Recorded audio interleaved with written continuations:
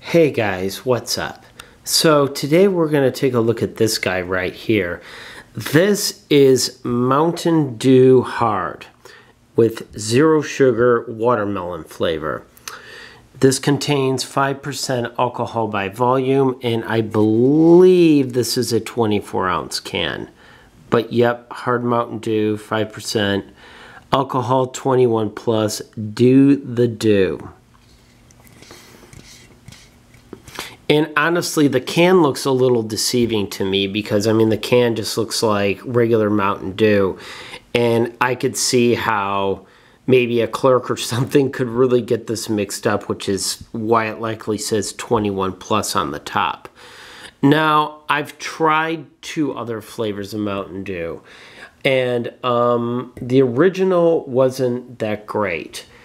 The second one, if I'm remembering what it's called, I'm being put on the spot here, Baja Blast.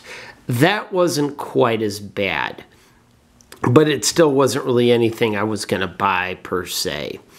Now, I picked up the watermelon one. I finally found it, and then there's another one as well that I've got to go look for that's in orange.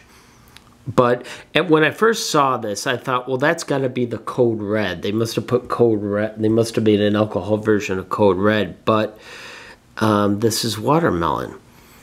So we'll see how this one tastes. I'm expecting this to be very sweet, but we'll see.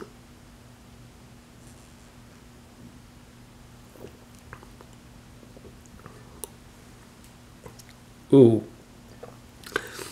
I know it's like a sugar-free drink, but even still, that is, man, that is sweet as hell.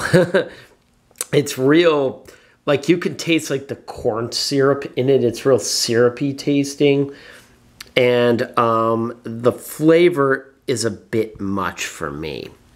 But wow, if that don't wake you up, I don't know what will.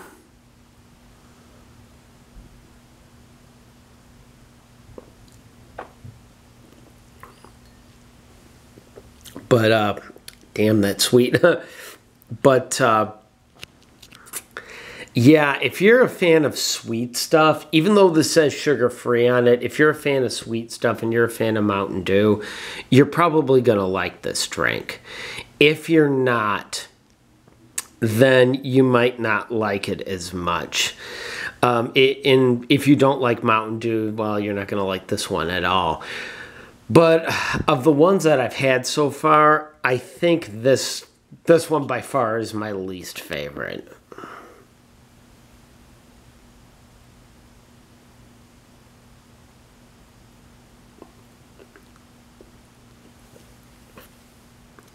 Yeah, I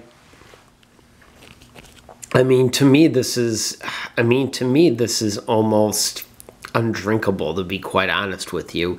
And really that comes down to just a matter of personal taste.